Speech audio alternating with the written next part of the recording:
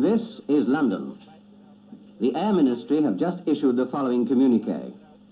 In the early hours of this morning, a force of Lancaster's Bomber Command, led by Wing Commander G.P. Gibson, DFSO, DFC, attacked with mines the dams at the Myrna and Sorba reservoirs. Reconnaissance later established the Myrna Dam had been breached over a length of 100 yards, and that the power station below had been swept away by the resulting floods. The Ada Dam, which controls the headwaters of the Weser and Fulda valleys, was also attacked and was reported as breached. The attacks were pressed home from a very low level with great determination and coolness in the face of fierce resistance. 8 of the Lancasters are missing. It was on the night of May the 16th, 1943 that raid was carried out. It wasn't filmed at the time, but the reconstruction was made for the later feature film, The Dambusters. To break the dams, a special bomb had to be constructed, and the man who invented that bomb still works at Weybridge in the same offices as he did before the war. He was also the inventor of one of the early British airships and the designer of the Wellington bomber. The inventor of the dam-busting bomb was, of course, Dr. Barnes Wallis, and I asked him what put the idea into his head. Merely thinking of the shortest way in which an engineer could bring a war to an end. The obvious answer is cut off the power and stop the manufacture of steel in the hostile country. My first idea was to drop a very big bomb into the lake itself, hoping that the waves would break down the dam, but experiments showed that that was quite impossible. It would have required a bomb weighing about 40,000 pounds. Barnes Wallis felt there must be some other way to destroy so vital a target. He knew that dams didn't exist just to provide washing up water. They were essential for German industry. There is only one river in the whole Ruhr Valley which is sufficiently pure water to be used in the smelting of steel. And it takes between 100 and 150 tons of water to make 1 ton of steel. And so they had to confine the waters of the Myrna for this purpose. Once we bust that dam, although they were surrounded by rivers, the Wupper, the Emscher, and so on, it was no good to them.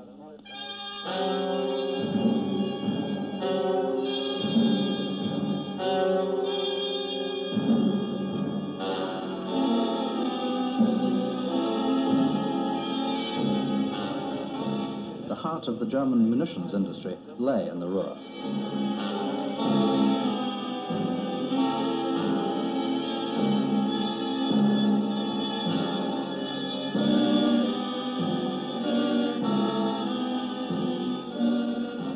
And the water supply for this vital industry was contained in the Mona,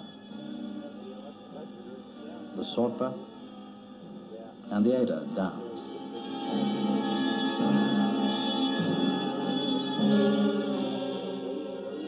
If these dams could be breached, Barnes Wallis calculated, the damage that would be done would be far greater than could ever be done by orthodox-type bombing raids.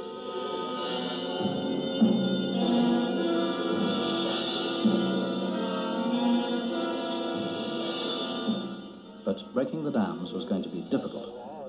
Stretching across the lake, protecting the dam, the Germans had put 2 long booms of steel casks floating on the water, from which depended the very stout steel netting, which would, nothing could float along the top of the water, nothing could go below the water, and of course an ordinary bomb would be absolutely useless against a masonry construction 120 feet thick. So you realized that you had to make something which skipped? No.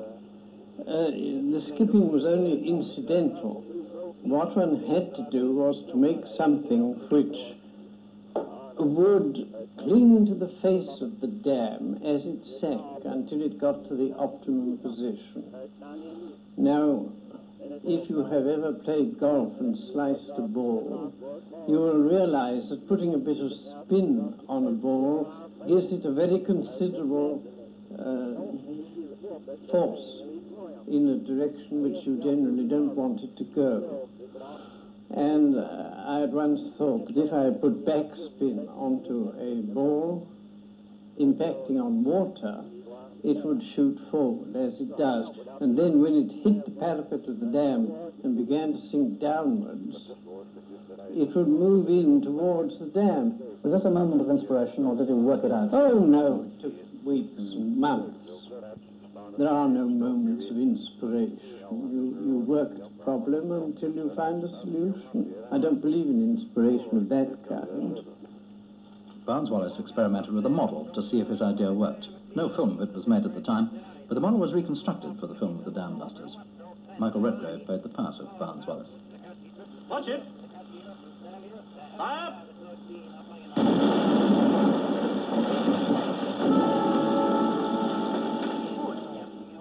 Officialdom was impressed enough to allow him to continue his experiments in the National Physical Laboratory at Teddington. 3, 2, 1.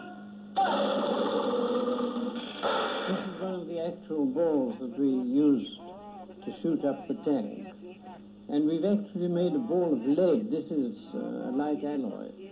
Travel 500 feet on the surface of the water. It's really a marvelous sight to see.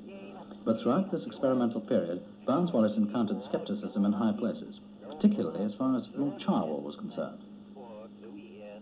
Charwell's attitude was against the whole thing because he said, firstly, the dams were not a target of any interest. That's very strange. Why should you have thought that?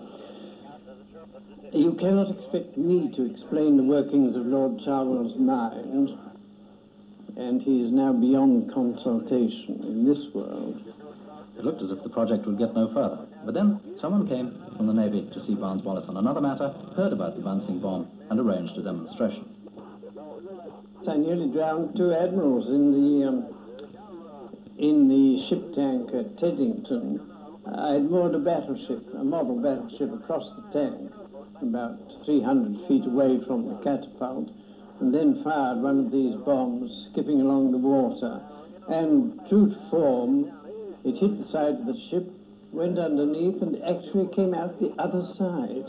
Now there is no railing along that side of the tank, and these 2 admirals were so interested at this wonderful sight, they very nearly fell in. So it was the Navy that gave Barnes Wallis his first full-scale trials, although the naval weapon was much smaller than the dam-busting bomb. The trials began in December 1942. I believe you acted as bomb aimer yourself in some of the trials. In dropping the first trials, yes. Had you done it before? Good heavens, no. Nobody's ever done it before. This must have been rather an extraordinary experience, hasn't it? I suppose so. There was one occasion when one of the trials with the naval weapon, which travelled at 350 miles an hour, did not go quite according to plan. The photographer was situated on a mound on which the ancient church of Reculver is built. They're in ruins now. And he was working through a telephoto lens, which of course destroys all sense of perspective to the observer. And as this bomb started to come on shore, all the air marshals and the admirals, led, I'm afraid, by myself, doubled like rabbits behind the church to take shelter. But to our astonishment, the photographer went on taking his photograph. When all danger was over, the bomb had embedded itself in the hill about 10 feet below his camera. I dashed out and said, "By Jove, Wolves, that's the bravest thing I've ever seen. You deserve the George Cross for that."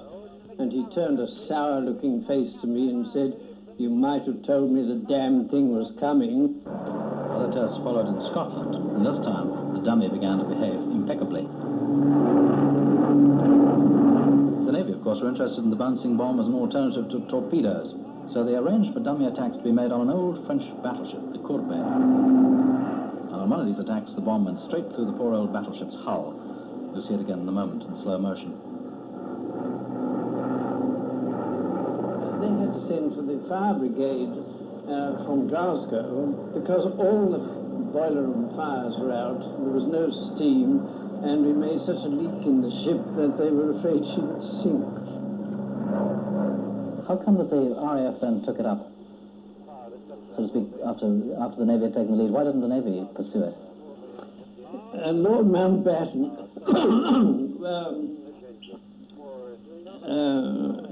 had to say that although the Navy normally operated over water, when the water happened to be an inland lake, the Navy had no rights to act.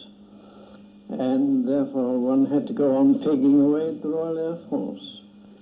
Who gave you most help in this? I would say firstly Sir Henry Tizard, who was scientific advisor to the air staff at the time, and following him Sir Thomas Merton. But at least those films we've seen of the trials of the bomb proved that it could work, and this put Barnes-Wallis in a much stronger position. I think the turning point in the whole episode was when Mutt Summers, our test pilot, took me down to High Wycombe bomber headquarters, and we showed a film to Bomber Harris in which he was able to see a ball skipping along the water and then going down and hugging the face of a model dam, which we put in the tank. I rather fancy that the actor seeing that happen probably convinced him that it was a practical proposition. Harris gave the project his blessing, and a Lancaster was put at Barnes-Wallis' disposal to do the final tests. We gutted the whole of the bomb bays, at least Avros gutted the whole of the bomb bay in order to make room for our bomb to go in. So how did you actually spin it when it was in the aircraft? It was held between two wheels on swiveling arms, and one of those wheels was driven by means of, curiously enough, a Vickers Danny hydraulic engine which was designed and used for steering submarines, but we used it for spinning up a bomb. And of course I was able to get as many as I wanted from Vickers. Were there any problems, so to speak, once you'd started? Did you have to modify the bomb? Yes, quite a lot. I was told that steel was so scarce that I couldn't possibly get any billets big enough to make the dies to press the spherical shell of the bomb, and of course a spherical shell runs very much truer and further than any other form. And so I made a cylindrical bomb about 4'6" in diameter and about 7 feet long, which was then turned into a sphere by the shipwrights at our naval construction works at Barrow-in-Furness. There was one occasion, wasn't there, when you were actually told to stop working on the project? Oh yes, I was told to stop work on the 23rd of February 1943 and told that the whole thing was to go ahead again on the 26th of February. What was your reaction when you were told to stop? Well, I thought that they had not left me enough time. The dams would be at their fullest. I had written a paper, as a matter of fact, for the benefit of Lord Charwell, to try to convince him that these dams were erected for some useful purpose. And in the paper I showed that the dams would be, the reservoirs would be full in the middle of May. See, mid-Germany has a continental climate, and the reservoirs are filled up by the melting snows in the mountainous districts. And that only left me with 8 weeks to do the whole thing, design the bomb and everything. On March the 15th, Wing Commander Guy Gibson was put in charge of a new squadron to train it for a particular type of low flyer. The film, The Dambusters, showed how they went about it. The bombs had to be dropped at the right point in the lake, not too far away from the dam or they'd sink before they reached it, not too close or they might skip over the top. The answer turned out to be remarkably simple. The dams had two towers, some distance apart, and the distance was known. Two pieces of wood nailed together gave the bomb aimer all he needed to know. When the towers on the dams were in line with the nails on the wood, that was the time to drop the bomb. The squadron practiced on dams in North Wales.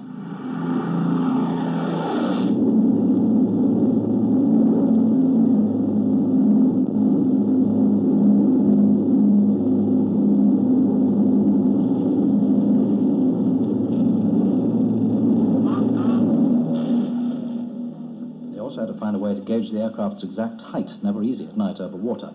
An idea was suggested which neatly did the trick. Two spotlights, fore and aft, under the plane, pointing downwards at an angle, so when they lay side by side, the pilot would know that he was at precisely the correct height to release the bomb. Up a bit. Up a bit more. Steady. Steady. Steady. Hold it now. Hold it. Hold it.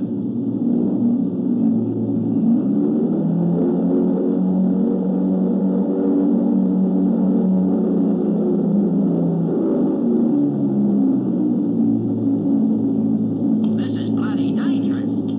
On April the 15th, a mere month after the squadron had been formed, the first experimental drop of a full-scale bomb took place. We found that the pressure generated on impact with the water was so tremendous that it got between the wooden staves and just burst 1.5-inch diameter bands of steel as if they were so much pack thread. So we had to run the cylinders naked after all. I remember that night my staff and I drove all round Ramsgate and Margate, which were practically deserted, of course, and brought up every mallet and chisel in both towns, and we spent all night hacking these great wooden staves off the bombs so that Gibson could go on running trials with cylinders on the next day. It was not until the end of April, less than 3 weeks before the raid was due, that all was ready to film the practice drop of a live bomb in the sea.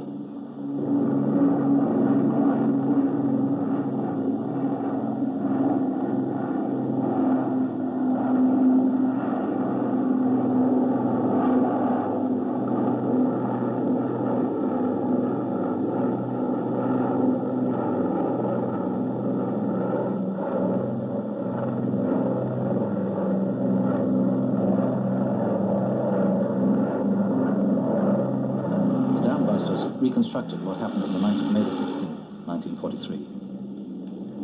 19 Lancasters were sent on the raid, led by Gibson. The aircraft flew low over Holland, encountering and replying to flak anti-aircraft fire.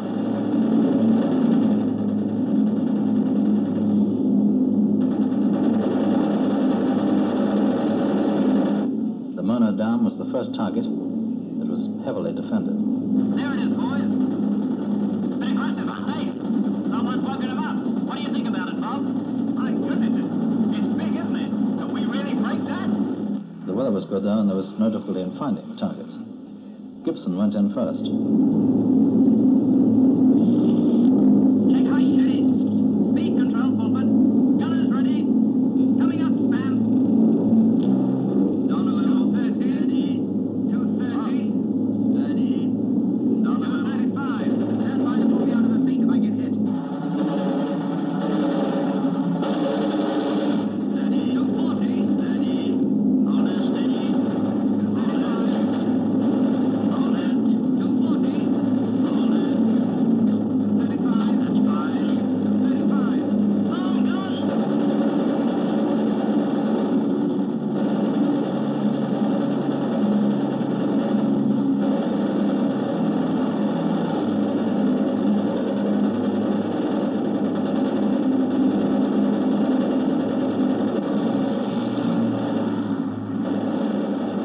Good shot, sir. Nice work. Nice work, skipper. But the dam withstood the shock. The second Lancaster was hit on its run-in. The third dropped its bomb successfully, so did the fourth. Yet still the dam stood. A fifth run-in had to be ordered, but the fourth bomb had done its work.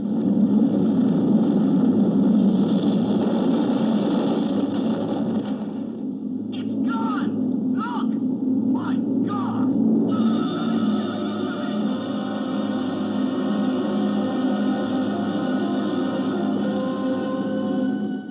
code word, nigger, for a successful attack was radioed home. It was to be heard twice that evening, as the Ada Dam was also breached, and in the valleys below, the destruction was fearful.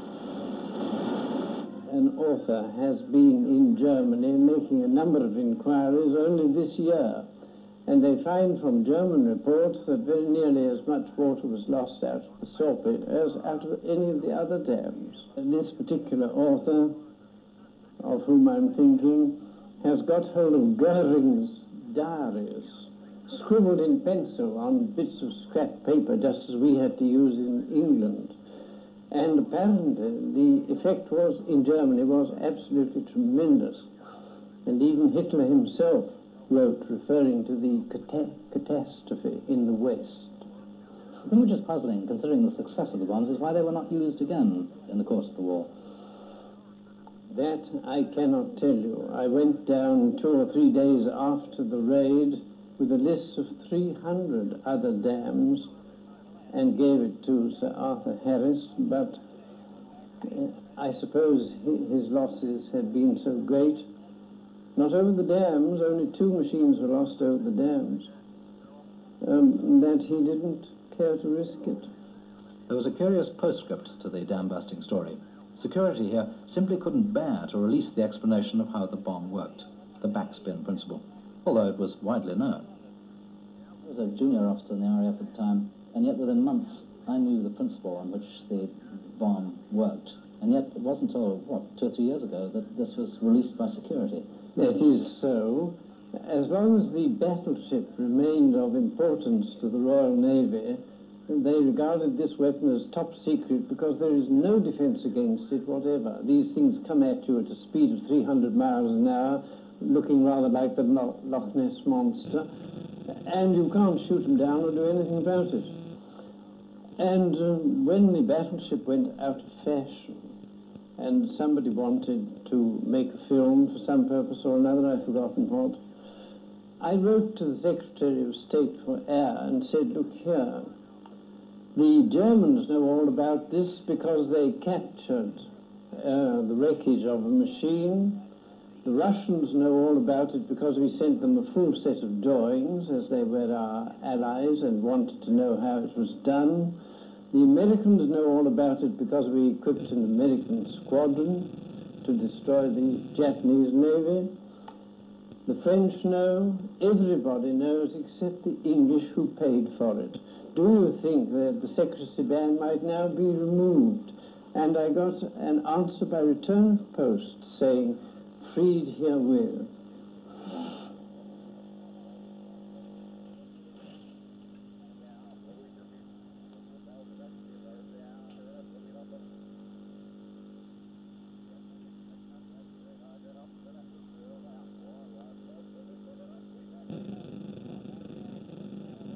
I've been told an amazing story only in the last week or two of one of the machines which was destroyed over the Murney Dam. From one of the machines, 2 men escaped. Although they dropped from a height of only about 200 feet, their parachutes did partially open. One of them hid in a drain for several days until he was discovered by one of the Hitler Jugend. He was then parched for want of water. He had none. And all he could say was, water, water. The police who took him in charge sent for the sergeant sent for the lieutenant sent for the commander. To each one he said, water, water. When the commander came along, he said, Wasser, Wasser, we have no Wasser, you English bastard.